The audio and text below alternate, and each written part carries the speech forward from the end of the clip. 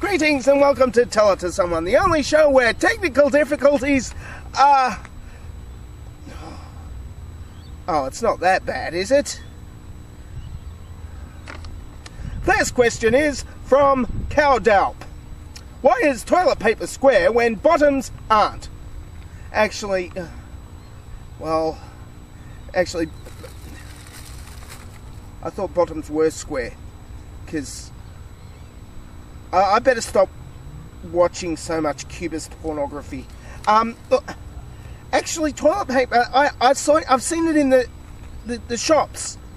It's like this big, and it's round, and it's got a hole in it. Therefore, it's exactly like a bottom, because it's round and it's got a hole in it. So your question is irrelevant.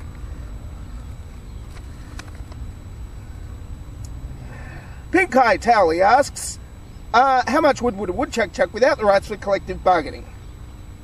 They'd be on strike, so if they don't have the rights for collective bargaining, sooner or later they'll go on strike in order to get the rights for collective bargaining, because the boss woodchuck would have been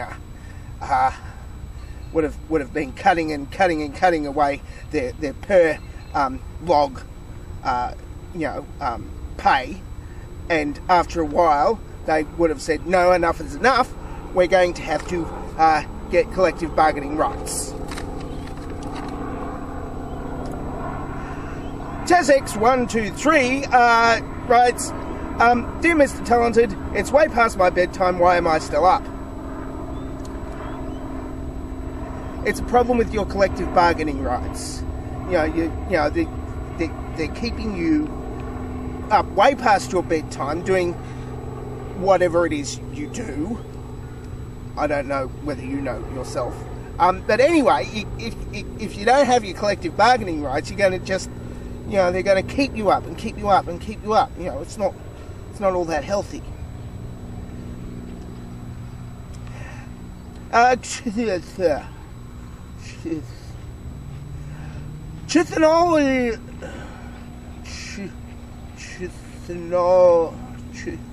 Chithonius asks, what would be your favourite thing to grab onto if gravity suddenly stopped working? Well, if gravity's on strike, I'd have to grab onto my collective bargaining agreements. Hear that, Wisconsin? Collective bargaining agreements. Good thing. And the Masterpiece asks, why did the ninja not protect you from Steven Seagal's stunt double? That was in last week's episode of Tell It to Someone. You can see it annotated here. He certainly did not earn a hug. Well, actually the ninja didn't really need to protect me from Steven Seagal's stunt double. See, Steven Seagal's stunt double is a professionally trained stunt double. Now, with professionally trained stunt doubles, they're trained to really sell the punch or whatever they're doing, but not actually touch the person, when they're actually hitting them, and then it's dubbed over afterwards in editing.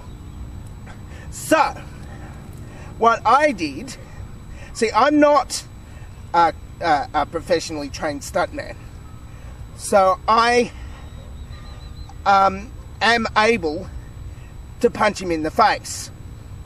Now, because he was a professionally trained stuntman who doesn't hit people in the face, it's all dubbed on, he was taken by surprise by this, and I was able to beat him up, and I even stole his wig.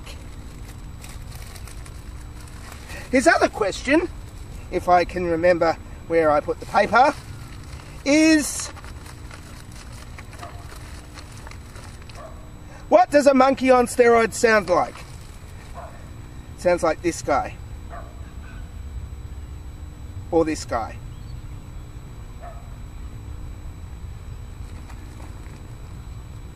And that's it for Tell It to Someone for this week. I apologise for all the technical difficulties. It's my fault.